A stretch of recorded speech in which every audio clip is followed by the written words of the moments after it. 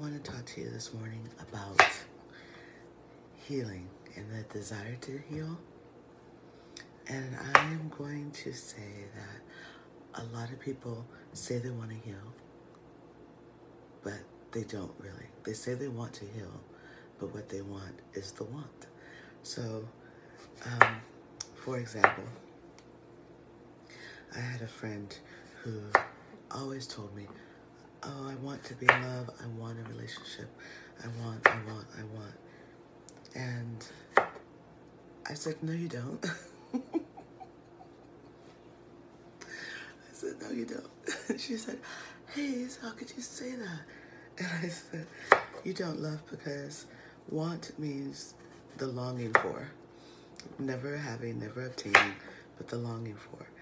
And if you really, truly desired a relationship, you would choose somebody who was in the country, somebody who was in the state maybe, somebody who was in your city, somebody who was unattached. You know, you would choose somebody who is available. So that's what I mean about the wanting, right?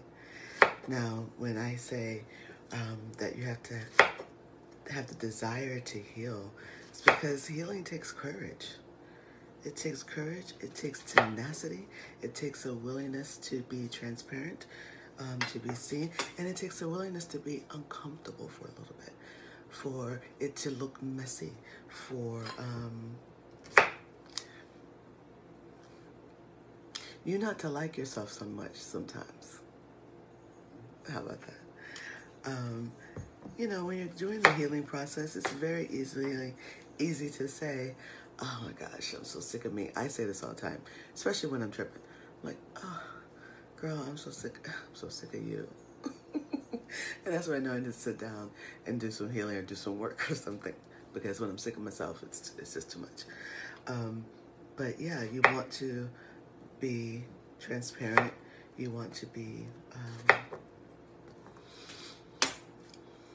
authentic, courageous,